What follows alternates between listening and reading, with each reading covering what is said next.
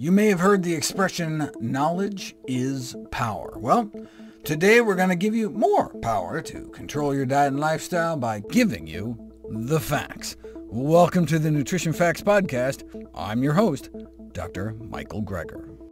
It's time for the Nutrition Facts Grab Bag, where we look at the science on a wide variety of topics. Today we start with a pressing question. Why don't health insurers embrace plant-based eating? Many of the diseases that cause a constant drain on healthcare budgets can be prevented by proper nutrition. So why aren't the big payers getting involved? I mean, even like a 1% decline in excess body fat could alone save tens of billions. You'd think at least the health insurance industry would try to get people to eat healthier, to try to pay out less money. Well, one could say the insurance industry actually benefits from high healthcare costs, because these rising costs are simply passed on to both individuals and employers in terms of higher premiums, and insurers take a fixed percentage of these premiums as increasing profits. They get a piece of the pie, so the bigger the pie, the unhealthier everyone is, the bigger their piece. As such, insurers have not done as much as they could to help reduce healthcare costs, because lower costs would hurt their bottom line. What if there was a medication that could successfully treat and even reverse heart disease, type 2 diabetes, high blood pressure, and many other chronic conditions without any negative side effects, and offered the promise of dramatically reduced healthcare costs? Imagine all the advertising there would be to promote it. Imagine how much they would charge. A drug that can not just treat but cure diabetes and these other diseases? Then what if you were told that medication exists today, is available to everyone in unlimited quantities at a low cost, but the vast majority of the American public has never heard about it? You want a solution to significantly reduce healthcare costs? The solution is to use food as medical treatment, specifically foods made from minimally processed plants. One of the main barriers is simply the current widespread belief that once someone has a chronic condition, such as heart disease, type 2 diabetes, there's very little that can be done to actually reverse the disease, and the best outcome possible is to maintain the condition so that it just doesn't get any worse. The fact that a whole food plant-based approach provides a safe, effective, low-cost alternative to not just eliminating symptoms, but potentially reversing the underlying condition without drugs or surgery is unknown to a vast majority of Americans. In contrast to the pharmaceutical industry that spends large sums to market new drugs, there are not big profits in promoting a plant-based diet. The politics surrounding healthcare is who's going to pay for it, instead of what kind of healthcare is best. And the evidence is overwhelming that a whole food plant-based diet provides the best opportunity to not only reduce the growth in spending, but actually decrease total healthcare costs more than any drug, medical procedure, insurance reform, or provider payment model out there. Thankfully, the word is spreading. A review of the evidence published in Kaiser Permanente's journal concluded that physicians should consider recommending a plant-based diet to all their patients, especially those with high blood pressure, diabetes, cardiovascular disease, or obesity. Kaiser has followed up with user-friendly guides, freely available online, for both physicians and patients, explaining the benefits and practical aspects of implementing a plant-based diet. So hey, why aren't all insurers sending out such information to all their members? Right? You know how all the drug ads are like, ask your doctor if this drug is right for you. Well, members could be prompted to ask their physicians about the ability of plant-based diets to reduce or eliminate prescription drug use, reverse disease. Though, of course, these materials would also have to list all the side effects. Side effects include increased energy, lower blood pressure, improved digestion, all while eating unlimited quantities of satisfying food. Ask your doctor if plants are right for you. Did you know that there's little guarantee that a dietary supplement will actually contain what's advertised on the packaging? Here's the story. In a video I did a few years ago, I talked about how press releases about the latest science coming out of even top medical centers were filled with overstatements and omissions. Medical journal press releases suffered from similar problems, and press releases from the drug companies themselves were no different, filled with hype and exaggeration. What about press releases issued by the supplements industry? Not even the companies that publish the studies, but like trade organizations for the multi-billion-dollar dietary supplement industry. Researchers found that 100% of supplements industry press releases contained spin, meaning strategies to hype or denigrate findings to distort the results of clinical studies. And here's the crazy part. Industry press releases advocated supplement use in response to more than 90% of even the studies that reported no benefit or harm. Here are the harm studies. A study comes out showing a supplement is actually bad for you, and the vast majority of independent institutions, like the National Institutes of Health or mainstream media stories, are like, don't take it. Duh. But the industry trade organizations are like, harm? Go for it. Buy an extra bottle. It is therefore likely that the propagation of the spin-enriched industry press releases contributes to the ongoing and even burgeoning enthusiasm for use of supplements in the face of accumulating evidence of most of their ineffectiveness, and in some cases harm. In some cases, people are paying to make themselves sick. Sadly, the science may not even matter to many supplement users. Most dietary supplement users said that they would be minimally influenced by independent taxpayer-funded studies contradicting the efficacy claims of supplement manufacturers. Only a minority of users said that they would stop taking a supplement if public health authorities stated that it was just a waste of money. The iconic image of the snake oil salesman was actually a real dude, Clark the Rattlesnake King Stanley in 1916. Turns out that Stanley's snake oil, in fact, contained no snake oil at all, but rather just like spicy mothballs and turpentine, prosecuted under the newly enacted Pure Food and Drug Act, and ultimately fined a lofty sum of $20. And a century later, here we are with snake oil coming out our ears, a vast number of supplements marketed and sold without routine oversight. Now, the supplement industry bristles at such talk, saying that the supplement industry is regulated to protect consumers, and it's true there are definitely laws on the books. But the ability of regulators to successfully carry out this mission is hampered by the sheer number of products. The FDA estimates there are more than 85,000 dietary supplement products currently available in the U.S. alone.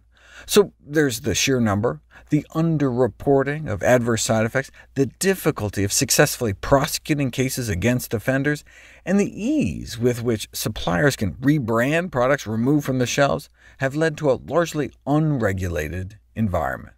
In the real world, there's little guarantee that a supplement will even contain what is advertised on the packaging, and not contain unlisted ingredients, potentially leading to significant harms, resulting in an estimated 23,000 ER visits every year. Now, of course, prescription drugs don't just sicken but kill many more, making them perhaps the third leading cause of death, wiping out more than 100,000 Americans.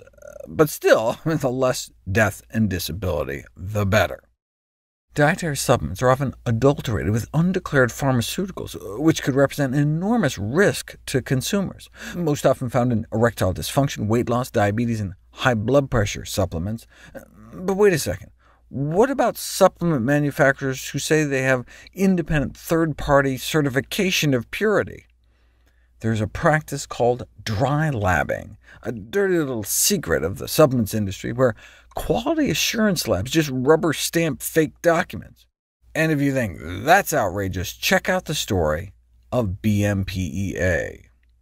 A researcher at Harvard published a paper replicating prior research from the FDA, detecting a designer amphetamine-like stimulant, beta-methylphenylethylamine, in various U.S. supplements sold in the United States.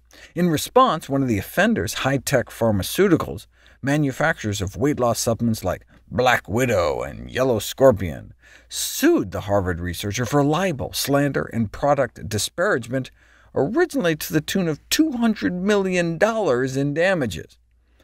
This was all documented in a piece by Stat, which is an excellent source of medical journalism that I recommend. The head of High-Tech openly admitted that he was hoping that we were able to silence this guy, and while ultimately unsuccessful in court, High-Tech's lawsuit effectively sent a warning to other researchers. In fact, High-Tech CEO is attributed as saying he hopes that the long and costly legal battle will scare away other academics from investigating the supplement industry.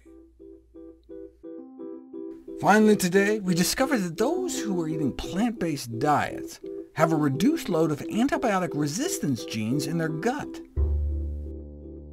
There are nearly 1 million Salmonella and Campylobacter infections in children 10 and younger each year in the United States.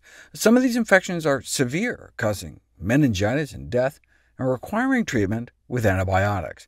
The problem is that there's an increasing problem of antibiotic resistance among these bugs that threatens our ability to treat them. Part of the problem is that these same life-saving miracle drug antibiotics are being squandered for use in food animals for things like growth promotion in such unhygienic, crowded conditions, which increases the likelihood that pathogens like Salmonella or Campylobacter will become resistant. But there's another problem. The resistance determinants, the genes that encode antibiotic resistance, may be transmitted from food animals to humans through the food supply. See, most resistant bacteria have mobile genetic elements, like these little circles of DNA called plasmids, that carry the resistance genes that they can then pass on to other bacteria, including those in our own gut. Food animals are therefore a reservoir of antibiotic resistance genes and a potential vector for transmission of antibiotic resistance genes to the human intestinal microbiome. In this study, transfer of an antibiotic-resistant plasmid from an E. coli originating from a chicken raised for meat to human gut bugs was assessed by using a model that mimics the human intestines, and it happened within 2 hours. This spread of antibiotic resistance genes presents an alarming scenario, a growing concern that antibiotic-resistant bacteria present on food can transfer their resistance genes to the inherent gut microbiome of the consumer. But you don't know until you put it to the test. Assessing antibiotic-resistant gene loads in vegan versus vegetarian versus omnivore gut bacteria. You'd think the results might be obvious, but antibiotic resistance genes are spread due to manure application on agricultural fields of fruits and vegetables. Yes, massive antibiotic use in animal farming is considered as the greatest contributor to the presence of antibiotic-resistant bacteria in food of animal origin, meats, eggs, and dairy. Nevertheless, sewage from treated animals may impact on vegetables grown on fertilized fields. But it was largely unknown whether and to what extent antibiotic-resistant bacteria are being transferred to vegetables and then to the human gut, until now. Researchers looked for antibiotic resistance genes against sulfa drugs like Bactrim, tetracyclines, penicillins, and cephalosporins, and streptomycin-type antibiotics, and both omnivores and vegetarians showed a significantly higher antibiotic-resistant gene load in their guts as compared with vegans. There wasn't a significant difference between omnivores and vegetarians, but significantly lower loads in vegans compared to omnivores, and vegans compared to vegetarians.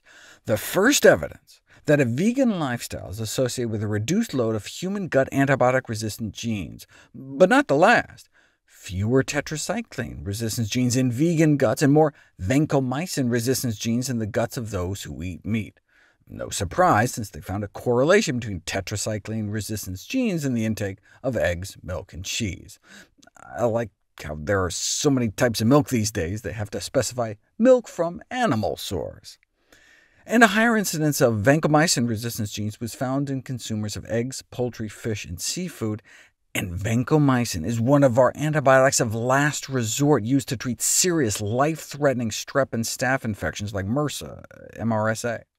Despite the links to dairy and eggs, just cutting out meat has indeed been shown to offer an advantage in some studies, as bacteria obtained from meat-eater poop samples showed resistance to a greater number of antibiotics and carried more tested antibiotic resistance genes compared to the vegan or vegetarian poop.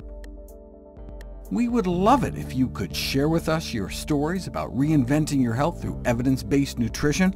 Go to NutritionFacts.org/testimonials. We may share it on our social media to help inspire others. To see any graphs, charts, graphics, images, or studies mentioned here, please go to the Nutrition Facts podcast landing page. There you'll find all the detailed information you need, plus links to all the sources we cite for each of these topics. For a timely text on the pathogens that cause pandemics, you can order the ebook, audiobook, or hard copy of my last book, How to Survive a Pandemic. For recipes, check out my second-to-last book, my How Not to Diet cookbook. It's beautifully designed with more than 100 recipes for delicious and nutritious meals. And all the proceeds I receive from the sales of all my books goes to charity. NutritionFacts.org is a nonprofit, science-based public service where you can sign up for free daily updates on the latest in nutrition research via bite-sized videos and articles. Everything on the website is free. There's no ads, no corporate sponsorship. It's strictly non-commercial. I'm not selling anything. I just put it up as a public service, as a labor of love, as a tribute to my grandmother, whose own life was saved with evidence-based nutrition.